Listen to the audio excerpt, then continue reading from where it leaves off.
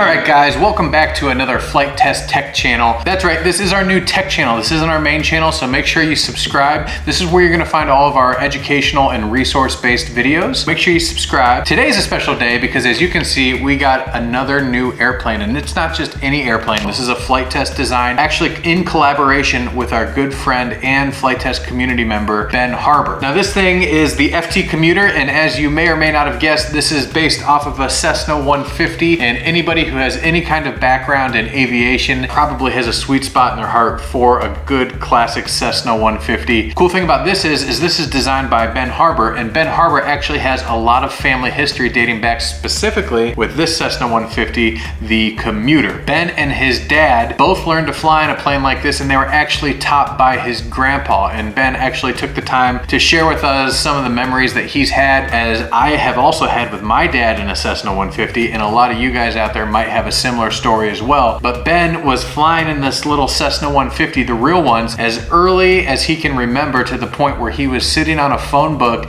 and his Grandpa Al is what he calls him, he actually put 2x4s on the rudder pedals so he could start teaching Ben at a very young age how to manage the controls. So it's coming from a very special place in Ben's heart, and he wanted to build this plane not only to commemorate his awesome grandpa, but also share some of the lessons with you guys in the community, so maybe you can learn something about aviation just like Ben was able to learn from his grandpa way back in the day. Now, if you guys aren't familiar with Flight Test, we have over 60 scratch-built airplane designs, some of them that are this size, some of them that are medium size, some of them that are very large, and they are all built out of foam board and common materials that you can get from the dollar store, such as barbecue skewers, popsicle sticks, hot glue guns. Now, we also provide free plans, and if you're watching this video, the free plans for this guy is available. So what you can do is you can download the free plans, print them out on your printer at home, go to the dollar store, get your material, trace out the plans, cut it out, and you can build a Cessna yourself just like this one. We also offer a speed build kit, and basically what it is it is a pre-laser cut kit. It's still all the same materials, but the idea is that they come pre-cut, so it's gonna save you a lot of time. I like to tell people we don't sell airplane kits, we just sell convenience. So if you wanna save the 4 to 5 hours of printing out those plans, tracing them and cutting them with a straight edge and a razor blade, you can pick one of these up for pretty cheap on our store, and it's gonna save you a lot of time, get you in the air a lot faster. The overall build experience of this thing is really unique, and that is because it's using a new build style that Andres and Josh kind of formulated when they released our previous plane,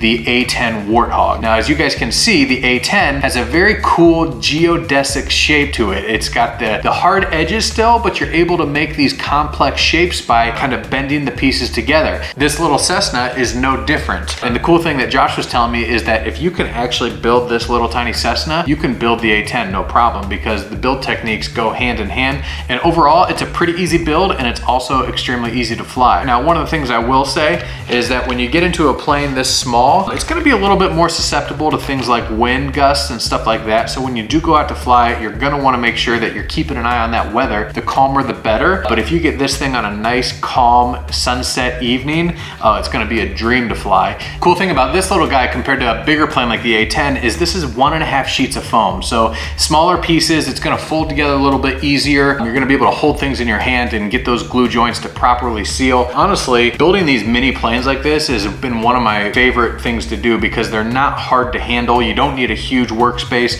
You can build them on your kitchen table at home. Setting this thing up is pretty easy. It can be set up as a 4-channel or a 3-channel. And what I mean by that, I have set it up, and most of my flying on the Cessna has been done with a 4-channel. Basically what people mean when they say 4-channel is you have 4 things hooked up to your controller. One being the throttle, you're controlling the speed of the motor. The other one is your ailerons, which is controlling your roll authority on the plane. The third one is your pitch or your elevator. The elevator back here on the plane controls the nose up and nose down attitude. And then the last one is your rudder, which is yawing the airplane right and left, kind of like you move your head left and right and look left to right. Now the 3-channel setup, and this thing actually can fly on 3-channel, believe it or not, is just throttle, the elevator, which is your pitch, and then rudder. And because of the dihedral in this wing and just the overall good design of a Cessna, it kind of has a little bit of self-correcting tendencies. So you can actually fly the airplane just with elevator and rudder and throttle, and it makes it more of a docile, almost like a trainer experience. The overall experience though for this plane is trainer. So it's a good introduction to 4-channel if you've maybe only flown on a 3-channel and you're looking to upgrade to the aileron control, maybe try some rolls and loops. This thing will do all of that, which is pretty fun. My favorite thing about the Flite experience is it's just a relaxing plane to fly. It just flies tried and true. It's a Cessna. It flies just like a real Cessna does. Now, the battery is running off of an 800 milliamp 2-cell. Josh told me that specifically. He just runs off of a 2-cell, and that goes all the way up in the nose through a hatch on the bottom of the plane, which is pretty cool because you don't have to worry about taking the wing off or anything like that. Now, the experience flying the plane is very trainer. I mean, that's what Cessnas were kind of designed for, and that's specifically what Cessna 150s are used for. Most trainer fleets across the United States anyways are all Cessna 150s, 152, 172s, and this thing flies just like it. I've flown the real ones, and this one flies just like it, just on a smaller scale. That being said, it is capable of your basic aerobatic. I've been able to do my basic inverted passes, full rolls, barrel rolls, loops, you name it, this thing will do it, depending on your flying ability. Overall, the plane is pretty remarkable how easy and gratifying it is, not only to put together, but also to fly. Now, it is running off of a Power Pack A. Power Packs are basically just a package that comes with everything you need to power your plane, from the motor to the servos, to the electronic speed controller, which controls the RPM of the motor. Basically everything you need to power your plane, excluding a battery and a receiver. So it just helps take kind of the guesswork out of scratch building your first airplane. You get this kit, you get a power pack, and as long as you have a radio, receiver, and a battery, you're gonna be good to go flying this thing. One of the other things that I know this plane probably wasn't originally designed for that I've really been enjoying is FPV. You guys have probably seen the FPV footage throughout this video. As you may have guessed, I've been having a blast with this little thing, FPV, and there's a couple reasons for it. One is the placement of the camera on top of the wing right there just makes it feel like you're sitting right in the seat of the Cessna, and it brought me back to my days in high school flying in a little 150 with my dad. And I'm sure, Ben, if you ever go out and fly this thing FPV, it's gonna bring you right back into that seat on the phone book with the 2x4s on the rudder pedals flying with your grandpa Al. It was a blast. The other thing that really adds to the experience is having the rudder. A lot of FPV fixed wing planes, they don't have rudders. They're flying wings or something similar to that. And having that rudder is super nice. It makes it very easy to line up your nose and shoot some gaps, as we were flying around Edgewater here, flying through and around trees and stuff like that. Beyond that, I actually really like the 2-cell power.